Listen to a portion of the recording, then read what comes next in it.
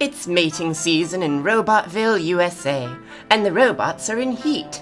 The robots that have reached their appropriate capability maturity level will seek a mate to create a new generation of robot children to replenish their ranks in their unending war against humankind. Our story focuses on a young bot named Maria, who is struck with another young bot named Blake.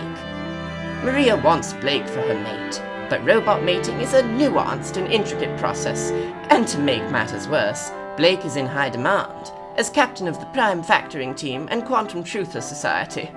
Her chances of success are slim.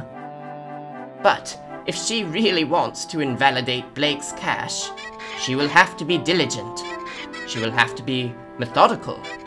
Is she ready to begin? In order to attract the desired mate, you must identify the most desirable version of yourself. Maria, as a Quanstar P9000C, has many configurable settings. In order to identify a high-quality configuration, she'll use a series of A/B tests.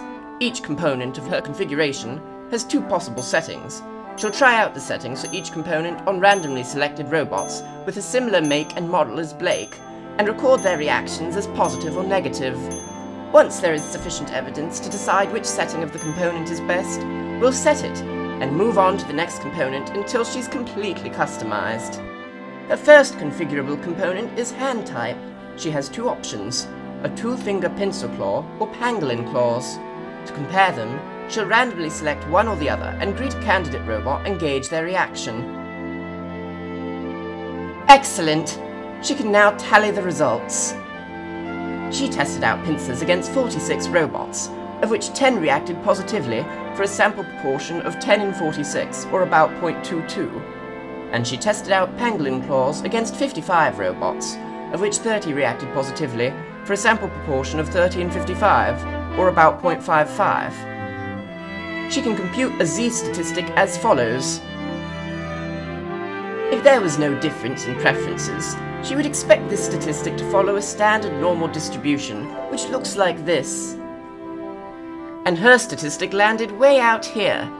So she concludes that pangolin claws are preferable, so she'll be wearing those from now on. Now, she'll configure the rest of her components the same way. Eyes, googly or non-googly. Mouth, constantly excreting lip coloring or natural. Shoulders, parroted or non-parroted. Chassis, standard or TikTok from Return to Oz. Legs, biped or old-timey pirate ship wheel. She is now fully optimized and ready to go. She can now go and see Blake. She mustn't be shy.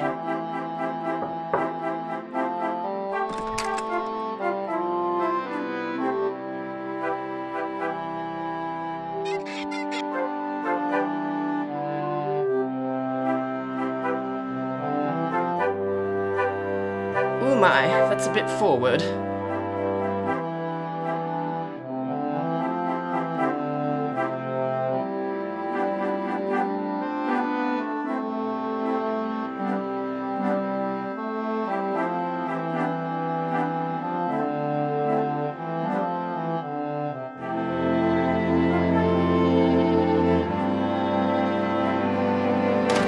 Well, I'm proud of you for trying. Just kidding.